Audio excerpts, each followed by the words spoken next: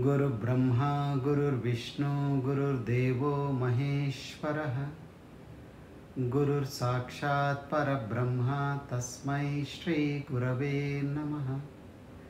Gurave Sarvalokanam, Bhishaje Bhavaroginam, Nidhaye Sarva Vidyanam, Dakshinamurtaye Namaha. Harihi Om. Om Bhadram Karne Vishrunuyama Devaha, Bhadram Pashyemakshabhiryajatraha, Stirairangaihi Stuštuvagam Sastanubihi, Vyashema Devahitam Yadayuhu, Swastina Indro Vruddhashravaha, Swastinah Pusha Vishvavedaha, Swastinastarksho Arishtanemihi, Swasti no Bruhaspatirdadhatu. Om Shanti Shanti Shanti. Hari Om.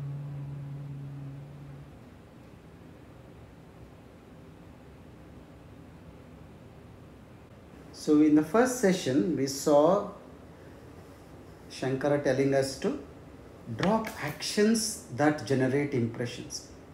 He says, Akarmanyeva moksha. If you are a seeker of liberation, you need to learn to minimize your actions. Only engage in those actions that will either purify your faculties or that are conducive for you fulfilling your swadharma. Every other action is just useless, just discard them. Yeah? So being aware of actions and minimizing actions, that's the first thing. The second thing is that you have to take a two-pronged approach. One is yoga rudha and gnana nishta. Means you develop that skill of dealing with the mind, at the same time engage yourself with the knowledge again and again. And then he said, in order to seek knowledge of the self, which is what will take you to liberation, you need to be qualified.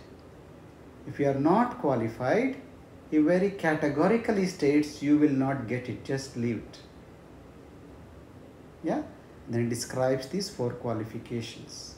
And among these he gives more emphasis on vairagya and mumukshutva. Intense dispassion and intense longing. Just not a casual inquiry, an intense inquiry. Today in some of the shlokas you will see how intensely the disciple asks the master.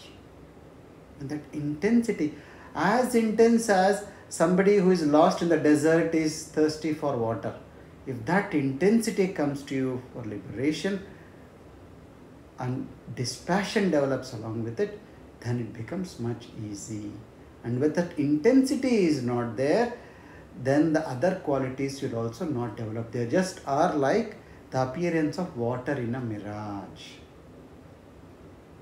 Says what? So develop these four qualifications. Once you are established in them, then we can move towards the self, the knowledge of the self. Okay. And there are a few shlokas where the disciple who is after fixing himself or establishing himself to some level in the four pillars approaches the Guru wanting to know the knowledge of the self. The next few shlokas I will just read the translations and then before we move to the actual shlokas. One who has strengthened the four pillars should approach the master with devotion and humility. The master is one who is versed in scriptures. He is free from impurity and impressions. He is free from desires. He is the knower of the self, who reposes in the self. He is tranquil like the wood in which the fuel is burnt out. He is unconditionally compassionate and is a dear friend to those who surrender to him seeking knowledge.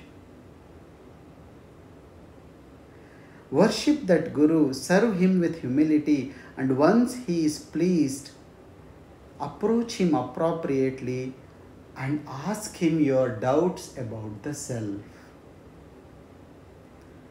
And now, the next few shlokas show the intensity of the disciple. The disciple says, "O compassionate one, O knowledgeable one, please uplift me from this ocean of samsara. I am tired and burnt out in this samsara. Only you can rescue me. You have crossed and you are helping others to cross out of your compassion. Please enunciate this path to me. How do I cross this ocean of samsara? How do I become free? Please remove this suffering of samsara. I am burnt by the fire of samsara and I am struggling to cope. I have got no options left but you." And then the Guru says, "Vedantartha vicharena jayate gnanamuttamam tenatyantika samsara dukkha nasho bhavatyanu." By diligently studying the scriptures, by studying the Vedanta, you will attain very high quality of knowledge. This knowledge will remove the ignorance, and ignorance, which is the root cause of all this suffering of samsara, will also be removed from that. Tena atyantika samsara dukkha nasho bhavati. This circular beginning and ending cycle of birth and death, which you call samsara, and the suffering that it brings about, both will be eliminated, will be removed with the arising of the uttamam gnanam. Where is the source of this gnanam? Vedanta artha vicharena. By engaging in the knowledge of the scriptures, Vedanta, in the Upanishadic studies. Shraddha bhakti jnana yogan mumukshoho mukter hetun bhakti sakshat shruter gihi yo va yeteshveva tishthatyamushya mokshaha avidya kalpita deha bandhat. Shraddha bhakti dhyana yogan mumukshoho muktehe hetun vakti. The three important tools: Shraddha, Bhakti and Dhyana. Faith, devotion and meditation. These are the ones which will support you in your seeking of liberation. So once you are established in these three aspects, what happens? Avidya kalpita deha bandhat moksha. Because of ignorance, this attachment that has happened to this body and the consequent bondage will be removed. See, faith is a quality of a mature intellect. Most people think only those who can't reason, they have faith. Faith is beyond reasoning.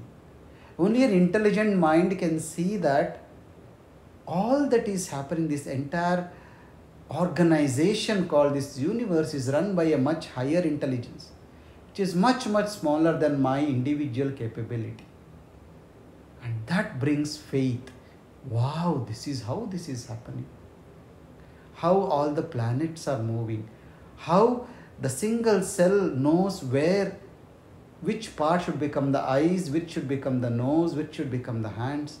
How does that seed know where the root should come out, where the shoot should come out?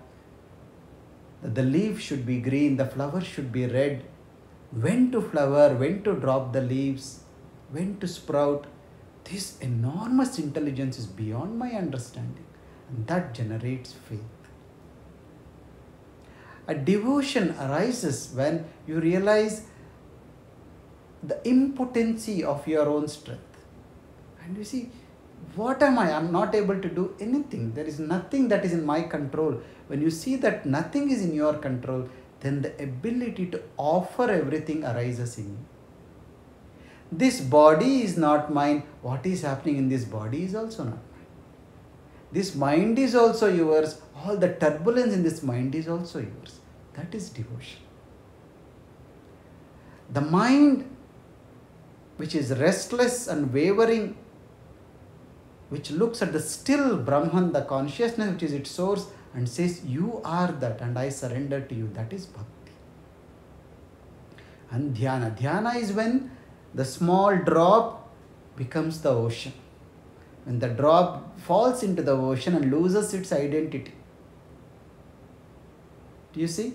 When a drop falls into the ocean, the drop disappears and it becomes the ocean. And that is meditation. When these three tools you become established in, then that bondage of this limited identity, I am this body, which is arisen out of ignorance, will disappear.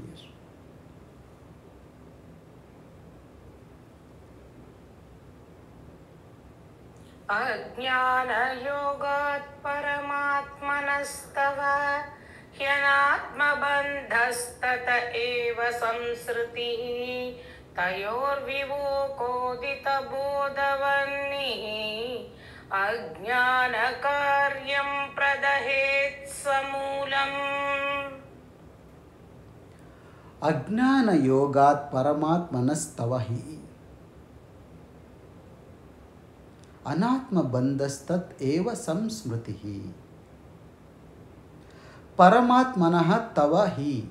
You are the Paramatma which you are seeking. You are the divine, but you have forgotten it because of what? Ajnana-yoga, because of our association with ignorance. Anatma-bandha. You have attached yourself with the anatma, the material aspect of existence, assuming that it is real. And that is why you are having samsmritihi. Samsrutihi means repetitiveness. Samsruti, that coming and going, avagaman, which is called, that samsrutihi is happening. This coming and going repetitive pattern of samsara is happening because out of ignorance you have forgotten that you are divine, you are that. And you have associated yourself with this material existence, the body and the mind. How will you overcome this? Vivekodita bodha vahnihi. When you light the fire of Viveka, in that fire, ajnana karyam pradahet samulam. This ignorance will be burnt from its roots. So with the arisal of Viveka, the power of discrimination, the ability to know what is permanent and what is temporary, what is real and unreal, what happens? This repetitive pattern of coming and going will come to an end.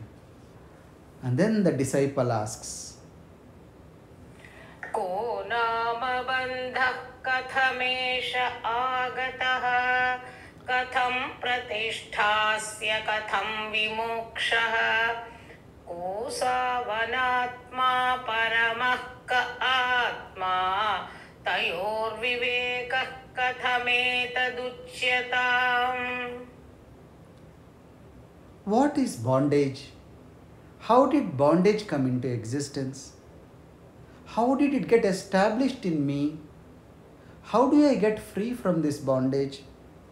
What is Atma? What is Anatma? What is Viveka? Please enlighten me. Shri Gururuvacha Dhanyossi Kritakrityosi Pavitam te kulam tvaya Yada vidya bandha muktya Brahmi bhavitumicchasi. The Guru is very impressed and he says, I'm impressed with your questioning. I'm impressed with the sincerity of your seeking and with the intensity of your desire to be free. I feel privileged to teach you, and your family should be very proud of you to have got somebody in your family who wants to become free. Brahmi bhavitumicchasi, who wants to understand the Brahman and become free from ignorance. Masters are waiting for sincere disciples. The The similar conversation happens between Nachiketa and Yama in the Kathopanishad. When Nachiketa asks Yama, talk to me about the knowledge of the self, he tries to distract him and he says, oh, you are too small for this. Why do you want to know all this? Why don't you take this wealth? Why don't you take these kingdoms? Why don't you take a long life? I will give you beautiful apsaras, dancers. I will give you wonderful elephants and horses. Nachiketa brushes them all aside in one stroke. He says, you keep your horses, you keep your dancers. You give me something which you cannot take. All this you will give it to me and you will take it away in a few years. What's the point? Give me something that you cannot take. And then Yama has this sense of, wow, what a disciple. He is not to be tempted. Similarly, here the Guru is saying, wow, I am impressed with your intensity of desire. Living in this world surrounded by these conditioned minds which are pulling you again and again into the pleasure, you are able to rise above, you are able to see the misery in this. In the last session, the Guru said, how do you rise above the craving for pleasures? In every pleasure, see the defect in it. And whenever the craving comes, bring to your awareness the defect of that. Just like you don't go to the drugs because the moment you think about drugs, what comes to your mind is not the euphoria it gives you, but the problem it was going to create to you. If you can have the same attitude towards the pleasure, and you will see, I'm burnt in this fire of samsara. I'm tired of doing the same things. I am exhausted coming and going again and again. Then you have become eligible for this knowledge. Now I am going to enunciate to you what is to be done. Listen carefully.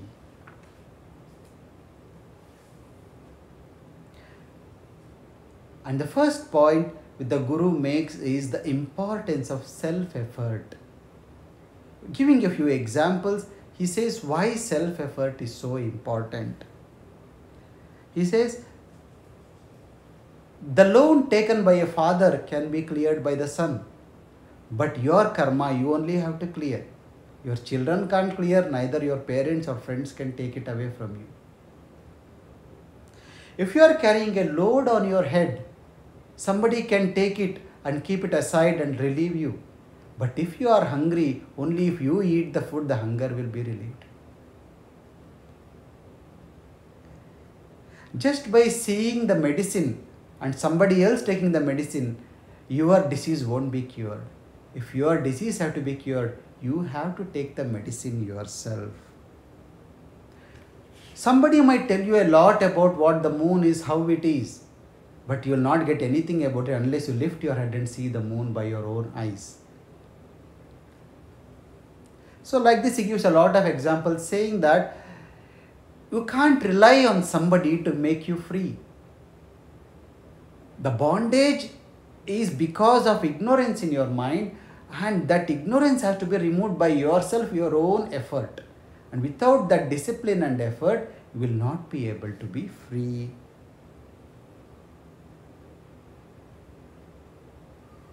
Avidya kama karmadi pashabandham vimochitum kaha shaknuyat vinatmanam kalpakoti shatairapi. Avidya is ignorance. Kama karmadi pashabandham. Action and its impressions and the bondage that you are experiencing because of your own impressions. Vimochitam, you want to be free from this. Only if you put your effort, you will be able to achieve something. The one who is in bondage, only when he puts an effort to free himself, that is possible. Otherwise, you can stay 100 million years. Kalpa koti shataihi. A kalpa is, I think, a day of Brahma, which is almost 365,000 years. So he says, koti shata koti kalpa. So many zeros you can't imagine.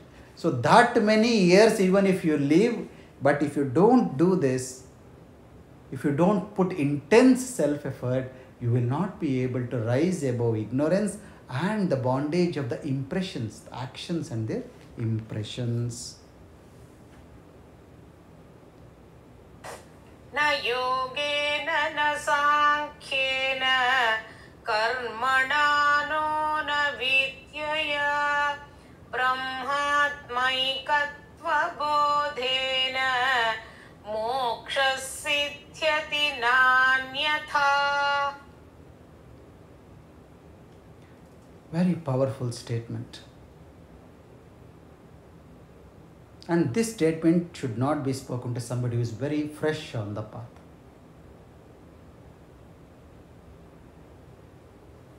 Shankara's path is that of direct realization through intense inquiry into the nature of existence.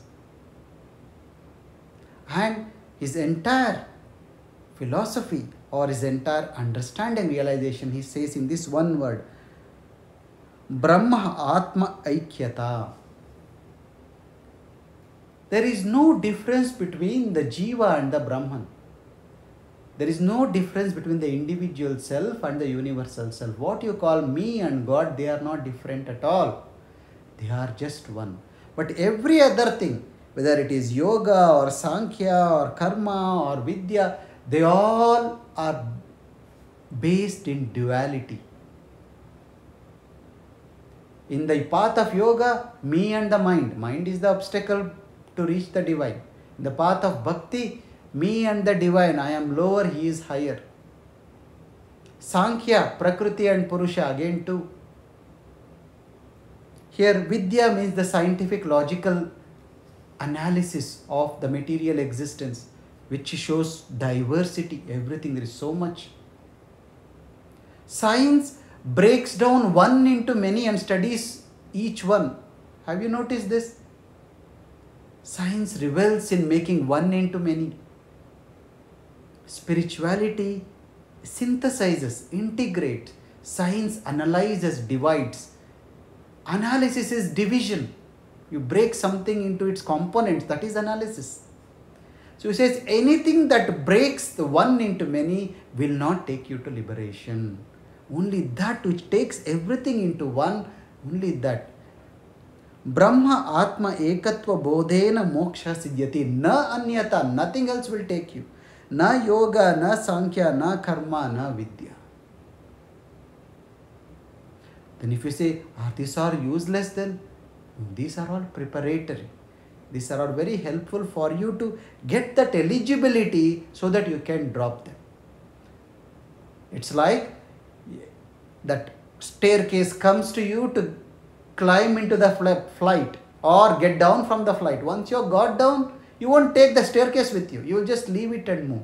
But without that, you can't get down or get up. You can't get into the plane or get out of the plane without that appendage that comes and fixes to the flight. But its purpose is only transitory, so that you can move from one realm to another. Once you have reached there, then you leave it and move on. Are you getting what I am saying? Vagvaikari Shabdachari Shastra Vyakhyana Kaushalam Vaidushyam Vidusham Tadvad Bhuktaye Natu Muktaye. Bhuktaye natu muktaye. You can enjoy them, but they won't take you to freedom. What are them? Vagvaikari. Somebody speaks so very well. Shabdajri. They use the most wonderful words you have. Shastra Vyakhyana. They can quote the scriptures like anything in the back of your hand. Shastra Vyakhyana Kaushalam. Vaidushyam. They're very intelligent. And when you are come across these sorts of extremely beautiful, talented orator giving a wonderful lecture, quoting everything left and right, bhuktaye natu muktaye, that will only give you some entertainment, but it will not take you to liberation. What he is saying here is hinting that somebody else doing all this will not take you anywhere. What you are doing is what matters. Avijñāte pare tattve shāstrādhi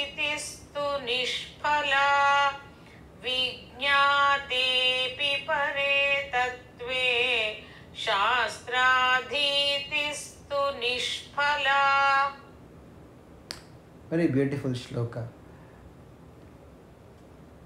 This is one of the ways of which is used in the Upanishad. It's called paradoxical statements. You see this very often in the Kena Upanishad. What he says here, avignate paretatve shastraditistu nishpala. If you engage in rituals and studying scriptures and other things without knowing what is Brahman, that is useless. And when you have known the Brahman, scriptures are useless. The scriptures and rituals which do not take you to Brahman are useless. And when you know Brahman, scriptures and rituals are useless. When all that you engage in, all the spiritual practices, the purpose is to take you towards meditation. Actions which don't make you meditative are useless. When you are meditative, then actions are useless. Are you getting what I am saying? So beautiful. So the purpose of every ritual is to take you beyond the ritual, is to take you beyond the mind, beyond the action, into that space of meditativeness. If it is not doing it, then it is useless. And when you reach that state of meditativeness, then you can drop the ritual. Your disinterest in ritual when you have become meditative is but natural.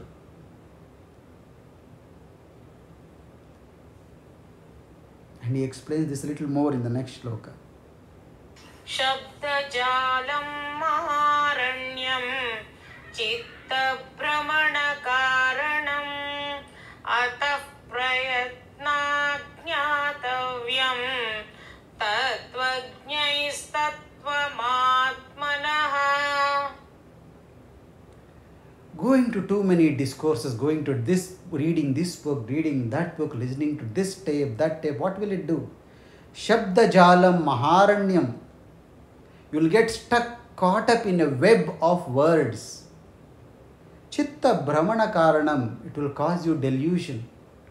Imagine you are walking through a forest, a dense forest, suddenly you lose your way. You got thick, big trees and shrubs everywhere. You don't know where to turn, where to go. He says, this is how it is. Being too much engaged in the ritualistic part of life, in too much studying of the scriptures and going after one shastra after another, doing this, doing that. Shabda jalam maharanyam chitta brahmana karanam. Trying to find an answer in doing so many things. Monday this puja, Tuesday this puja, Wednesday this, Thursday this, Friday this, every 15 days this. Getting stuck in too much of doing and activities will just make you deluded. Atha prayatna gnatavyam tattva gnat tattvam atma. Then what to do? Just approach somebody who has been liberated and then just do what he tells you. Instead of trying to find your way and inventing the wheel again and again, just go to somebody who has done it, who has crossed, and just hold his hands and move with him. Say, for example, if I have never used an Android phone. If you give me an Android phone now and you give me a manual with it and say, look, this is the phone, this is the manual, user manual, read through it, and then you use the phone, probably will take a week or 10 days, you want to get the basics properly. But if somebody is using that phone day in, day out, and he comes, come on, I know, I've been using it for 10 years. This is how you switch it on. This is the charge button. This is how you put your password. This is the Face ID. 5 minutes. Do you see? So either you can go through manuals and try to understand it, or you can hold to somebody who is actually using it and then go through him.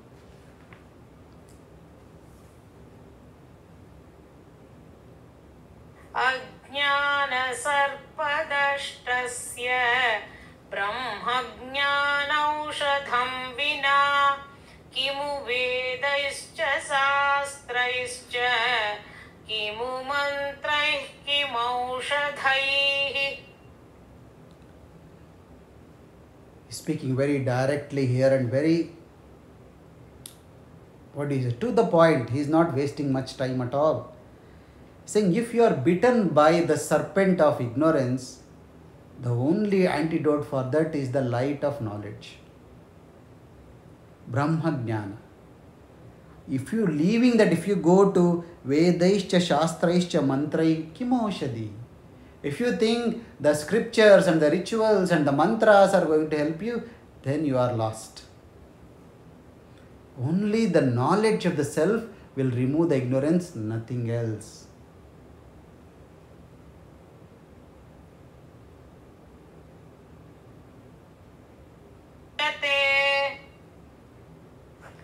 गच्छति विना पानं व्याधिरौषधशब्दतः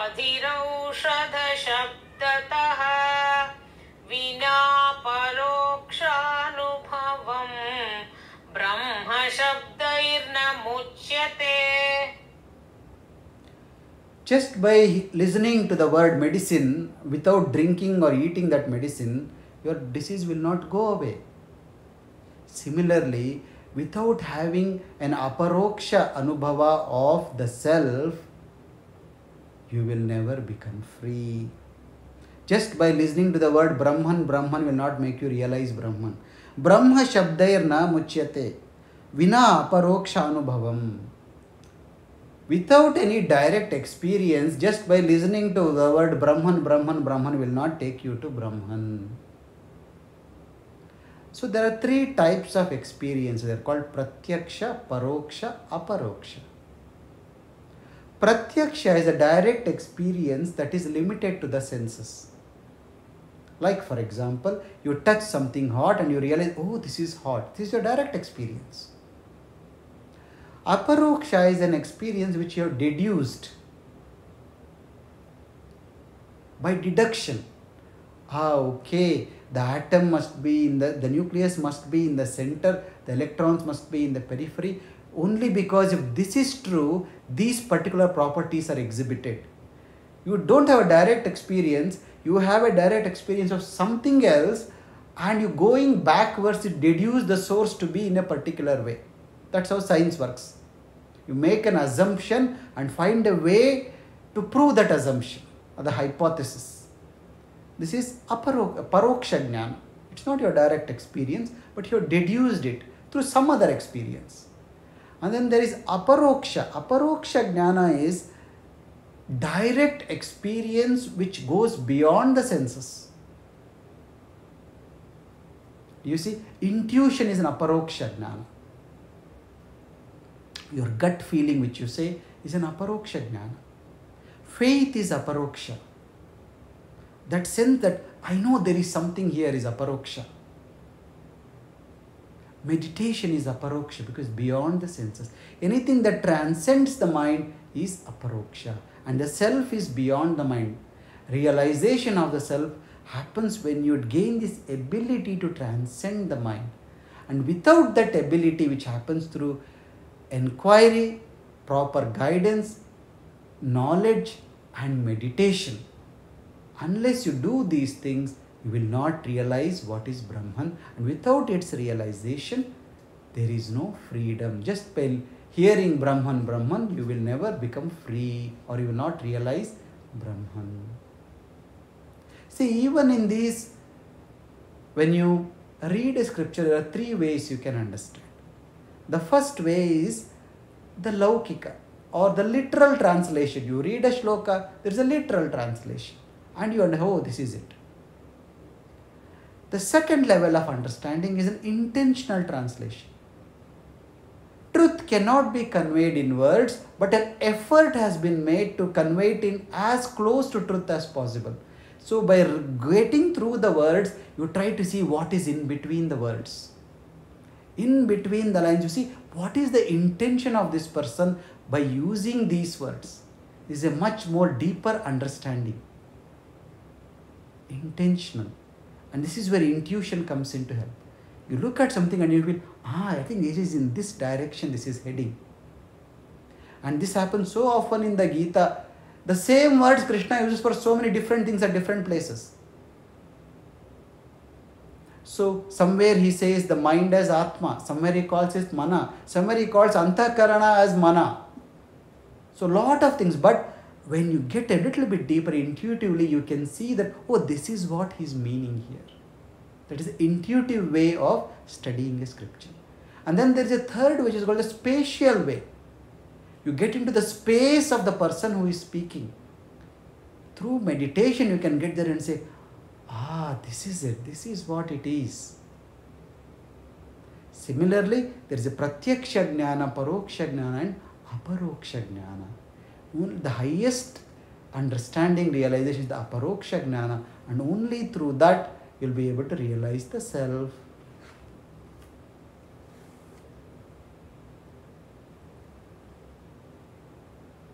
Akritva drishya vilayam ajñātva tattvamatmanah brahma shabdaih kuto mukti ukti matra palairnam.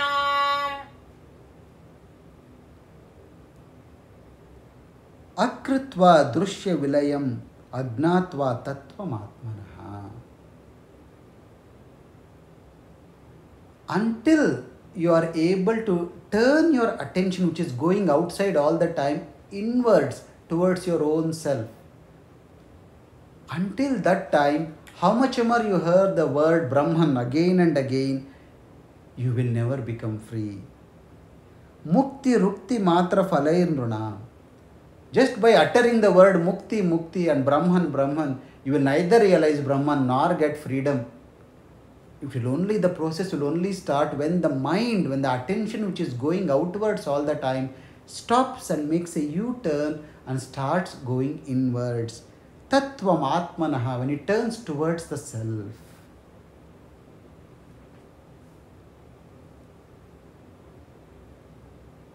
Akritva shatru samharam agatva kila bhushriyam Raja hamiti shabdanno Raja bhavitum arhati. Without defeating the enemies, without having access to the wealth of the world, just by walking around saying I am a king, will not make you a king.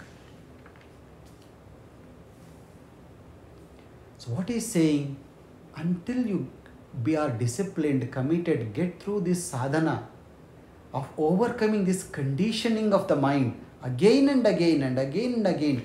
The mind runs outside into the world, again you hold it, educate it, bring it back. Again it runs away, again you hold it, educate it, bring it back.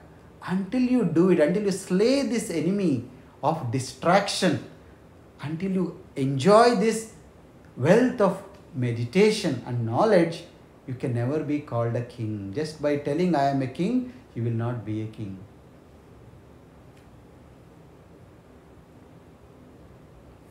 Apnoktim khananam tathopari shiladyutkarshanam svikritim nikshepas samapekshate nahi bahishabdaistu nirgacchati tadvad brahma vidopadesha manana dhyanadibhirlabhyate maya karyatirohitam swamamalam tattvam na duryuktibhihi. If you want to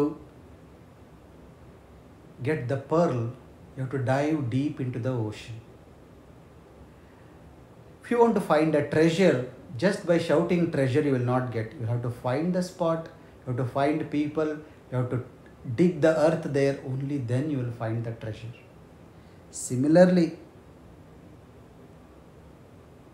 Brahma Vidopadesha, once you have been advised or enunciated about the Brahman, you have to do manana and dhyana. You have to reflect upon it again and again. You have to go into that teaching again and again and meditate upon it to experience what is being told. Unless you do these two things, manana and dhyana, over the upadesha of Brahman that has been given to you, maya karya tirohitam swamamalam tattvam na duryukti bihi. that pure consciousness which is covered by this ignorance of Maya will not be revealed to you. If you want the self to be revealed to you, see, it is also tells another Upanishad says, I think it must be in the Kathopanishad only, where he says, the self will only reveal to the one to whom it wants to reveal. You cannot make the self reveal to yourself. Self will decide whom to reveal itself to and when to reveal. It's always covered by this layer of Maya. And what you can do, all you can do is listen to the advice, reflect upon it again and again, and meditate upon it. तस्मात् सर्वप्रयत्नेन भवबन्धविमुक्तये स्वैरेव यत्नः कर्तव्यो रोगादाविव पण्डितैः. So here he concludes this teaching on how self-effort is the most important thing when you are starting. How without your effort, and not just effort anywhere, a concentrated, an optimal effort in the right direction according to the advice of the master. Unless you do that, you will make no progress. And here he says, just like when you get a disease, you have to put all the effort to take the right medicine, to get to the right doctor, to take the right diet which is recommended to you, and to take the right amount of rest. Only then you will be free from the disease. Similarly, a sincere seeker, if he wants to be free from this samsara, he has to put intense self-effort. And without that effort, you cannot become free. And now the disciple says, okay, I understand what you say. I am ready to put all the effort that is needed. What should I do now? How do I proceed? That we will see next week. So the three tools are what? Shraddha, Bhakti, Dhyana. So self-effort in these three directions will help you to make good progress. Okay?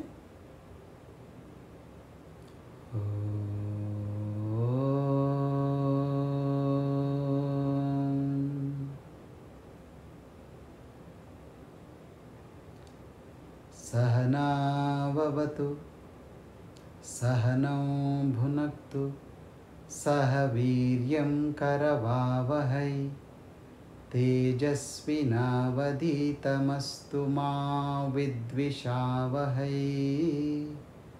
Om Shanti Shanti Shanti. Sarve bhavantu sukhinah, Sarve santu niramayaha, Sarve bhadrani pashyantu, Ma kaschid dukkha bhat bhave. Loka samasta sukhino bhavantu, Loka samasta sukhino bhavantu, Loka samasta sukhino bhavantu. Om Shanti Shanti Shanti. Hari Om. Shri Gurubhyo Namaha. Hari